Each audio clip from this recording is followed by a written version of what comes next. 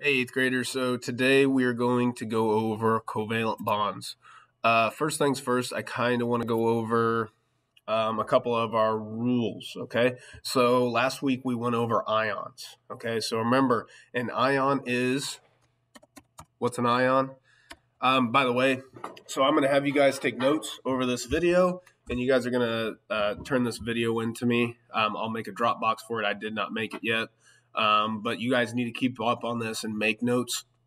Okay, so since you're not printing this stuff out, and I had you guys do these last couple labs on email, and you emailed them to me, I know sometimes when it's out of sight, out of mind, you don't have them in a folder, and it's harder for you to go back or find them and stuff like that. So I think your guys' notebook's really important. So please go ahead and get a notebook out. I'm going to have you guys take a picture after it and then upload it to Friday.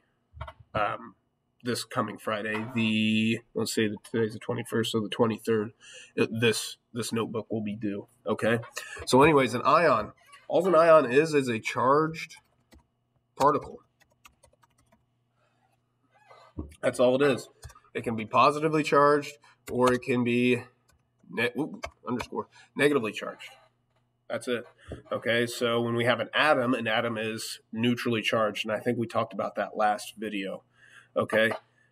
So I know, let's see, last video, we did lithium ion. So that was lithium has 3 protons. And if it's an ion, well, it's just going to have 2 electrons versus 3 protons. And so it will have that positive charge to it. Right. We talked about that. And don't worry, if you guys are having problems with this, if you're getting confused at home and stuff like that, you need to get a hold of me. Okay. If you're not doing so well, you need to get a hold of me because this is going to be one of the tougher parts of the 8th grade year. Okay. So this is hard stuff. So you're not the only one out there struggling if you are. Okay. So we got to remember our rules, right? So our first rule is max of 2 electrons in the first energy level. Man, I can't type. Right? Number 2, max of 8 electrons in energy levels 2 through 7. Okay. Third one we made last week when we started making our ions. So we've been slowly adding rules. So our third rule has to do with the ions. Everyone wants a full valence shell. Everybody wants a full valence shell, right? And valence, remember, valence equals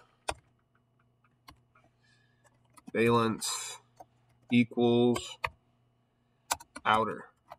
Okay, so if we're talking about valence electrons, I'm talking about the electrons only in the outermost energy level. If I'm talking about the valence shell, I'm talking about the outermost energy level. Okay, and that's what we're really focusing on right now when we're doing chemical bonds, when we're making ions.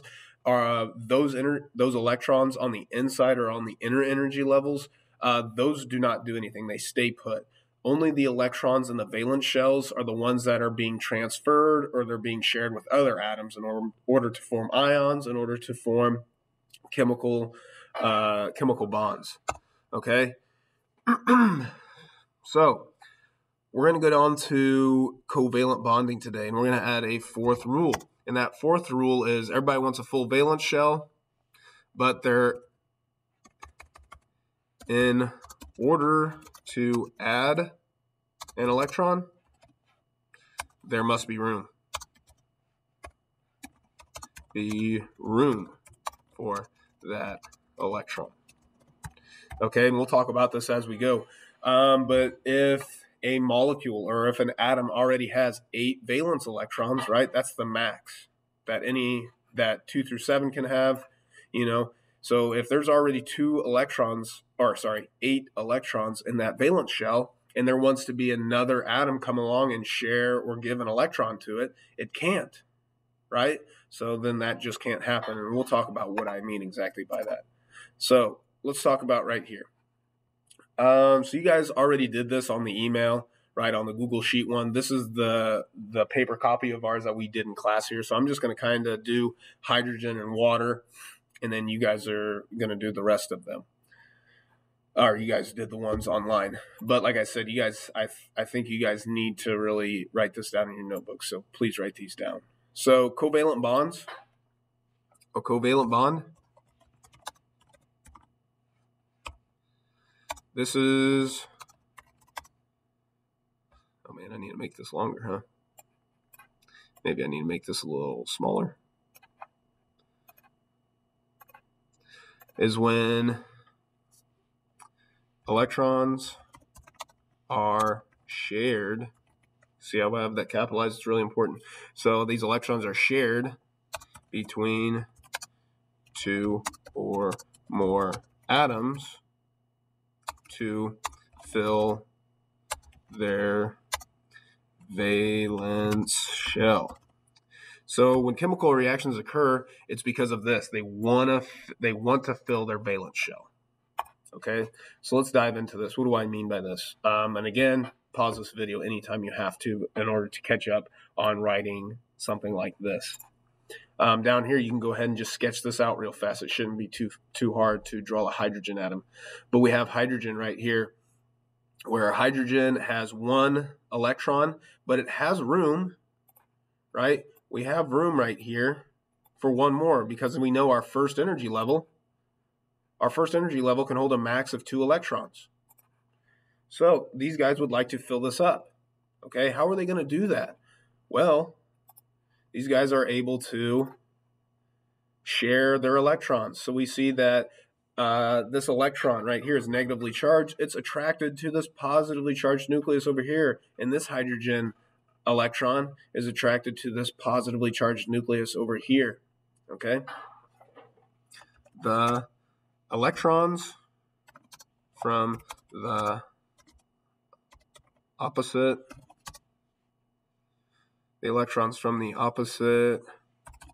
hydrogen atoms are attracted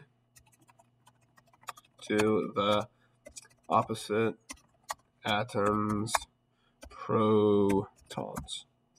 Right? And this is a concept we have gone over many times. We've gone over this concept many times of this positive and negative attract to each other, right? And that's the big thing.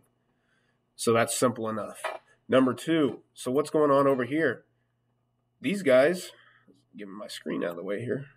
These guys have now achieved octet.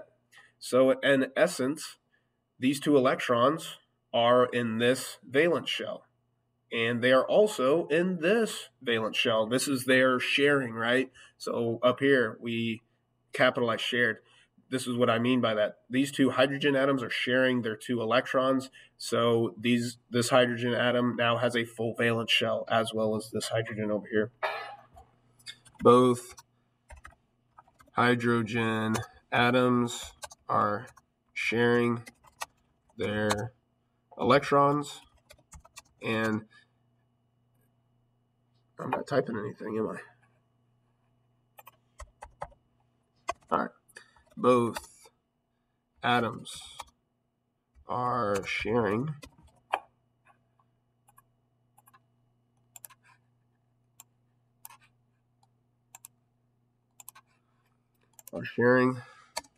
their electrons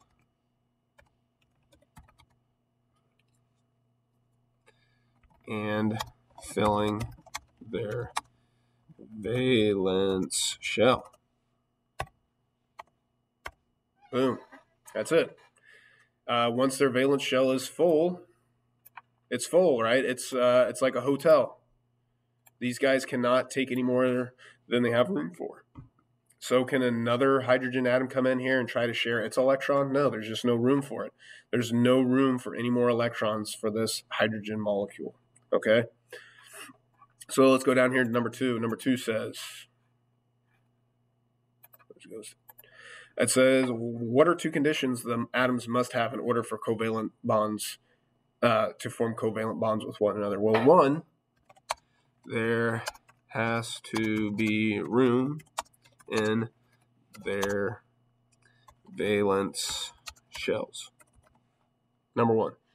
Number 2, there has to be a strong enough attraction between the electrons and protons of the opposite atoms. All right, so there's still that magnetic force that we kind of talked about last chapter about the states of matter and with all particles, right? There's always some sort of attraction that's going on.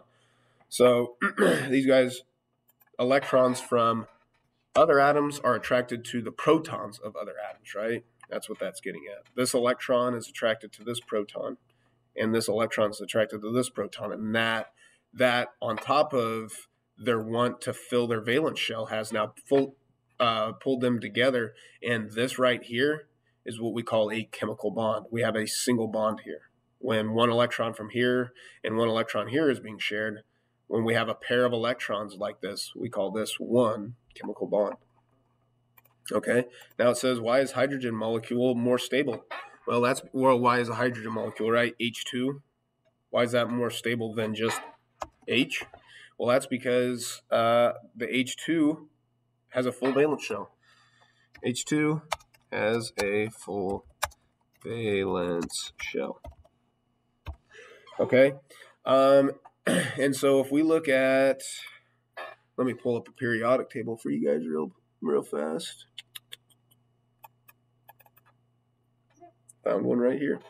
So if we look at these guys, helium right here has 2 electrons in its valence shell.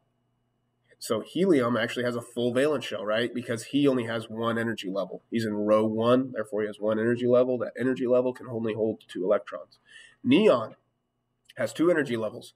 That second energy level, right, can hold up to 8. So neon has 8 electrons. Argon has 8 electrons in its valence, right, the outer one. It has 18 total. But its valence shell, its outermost energy level, has 8, and that's the most it can hold. And it's happy there. It's stable there, and it will not react with anybody. Krypton. So you guys are going to start asking about, well, doesn't Krypton have 36, and how does that fit into our diagrams and this, that, and the other? Remember, we are forgetting about these transition elements right here, okay? So in that representative elements worksheet that I gave you guys online to fill out, I emailed it to you the other day, because the formatting got all screwy on me, but I took this transition section out right here. I took the lanthanides out, and oh my goodness, redo. I don't know what I just did. Okay.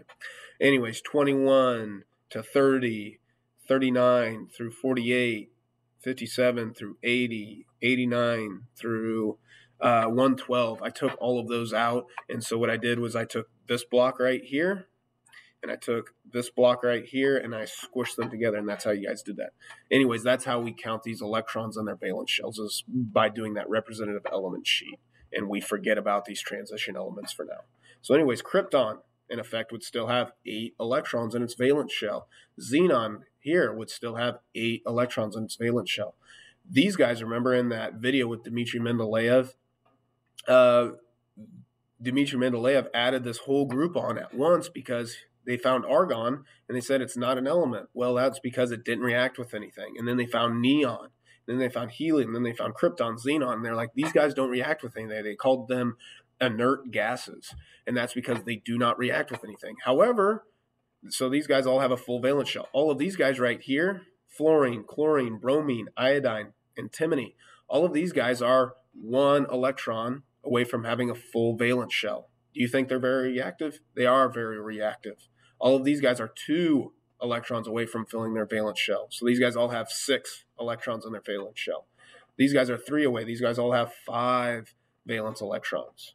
Okay, so these guys are going to be pretty reactive here because they're really, really close. And the closer you are to being a noble gas, the more reactive you are. Same thing if we go over here, hydrogen, lithium, sodium, potassium, rubidium, cesium, francium, these guys, they're 1 electron away from having a full valence shell. All they do is just have to lose an electron, and they'll have full valence shell, right? Sodium loses 11, and then it has 10, so it has 2 in the inner, and then 8 in that outer electron. It'll look like neon.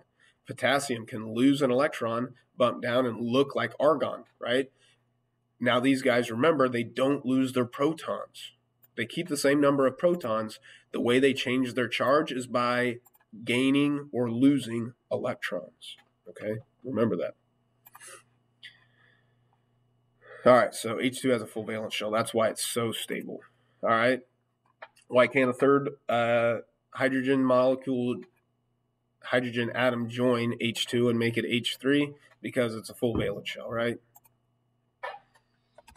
H2 has no room left in the valence shell for another electron.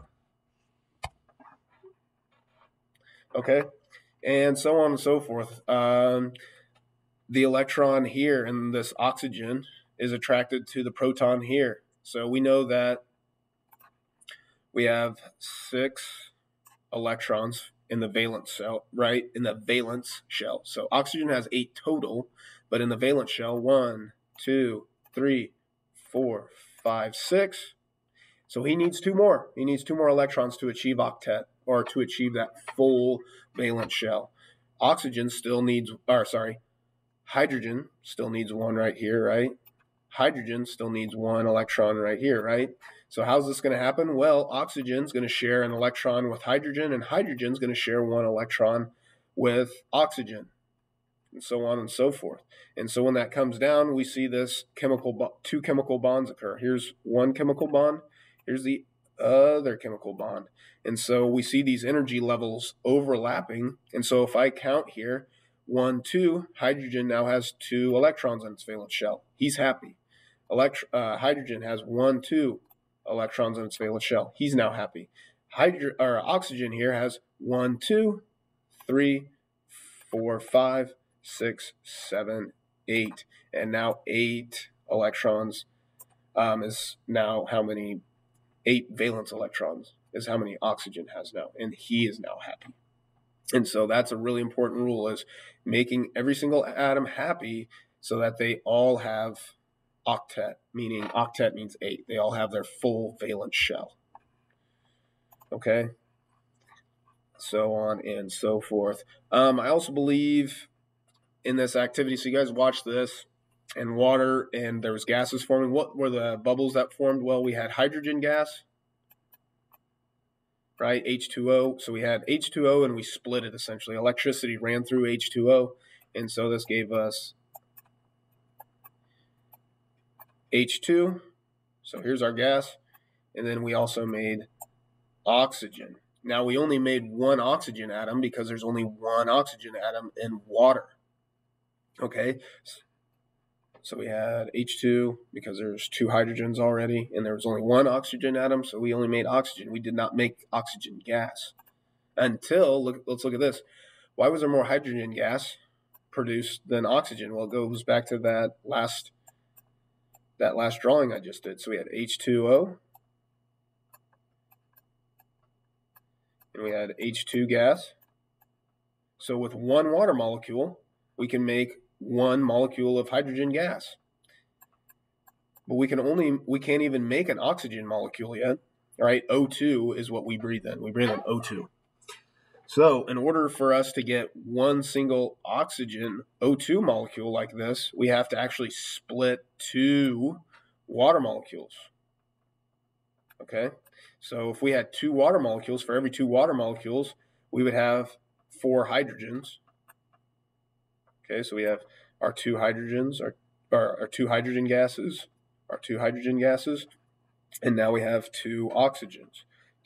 So now this is why, so for every water molecule that's split, we have 1 hydrogen gas being made and a half of an oxygen molecule being made. Okay, and you guys did the rest of the lab. I just wanted to run through this with you and make sure you guys got it. There will be a quiz next Tuesday. It will not be on bonds like this, okay? The next quiz will be on Tuesday. It's going to be on, hey, these are all, except for hydrogen, right? Hydrogen is not an alkali metal, but where's the alkali metals at? Well, that's group 1 elements, except for hydrogen. Hydrogen's a gas. All right, where's the alkaline earth metals? That's these guys. You guys drew those notes the other day. Where's the transition elements? That's all of these guys here. Where's the lanthanides? That's these guys, right? Whereas the metalloids, those are these guys right here: boron, silicon, germanium, arsenic, antimony, tellurium, and polonium are all of the metalloids, so on and so forth. I may ask you, what are the rows called? The rows are called periods. What are the groups called? Or what are the columns called? The columns are called groups. I may say, if I go to period 2 and column 3, what element does that give me? Well, here's period 2 and here's column 3. That gives me boron. Okay, and you'll have to do stuff like that. I may ask you, how many electrons, how many neutrons does aluminum have? How many neutrons does aluminum have? Remember? So you'll have to do atomic mass minus the number of protons to get me the number of neutrons. And remember, that number of neutrons has to be a whole number. It cannot, see, we have 26.981538. You can't have a decimal point like this. Number of neutrons is a whole number. I may ask you to make an electron diagram of aluminum. So you may have to, I may give you a diagram and you have to fill up that diagram with the number of electrons. I may ask you to make an ion. So you may have to make an ion correctly. Okay. So like I said, if you guys have any problems, have any questions, please ask me. We do have a quiz next Tuesday. Okay. Have a good one, guys. And don't forget, your notebook, those notes need to be turned in to me by Friday. I'll make a Dropbox for that on Teams.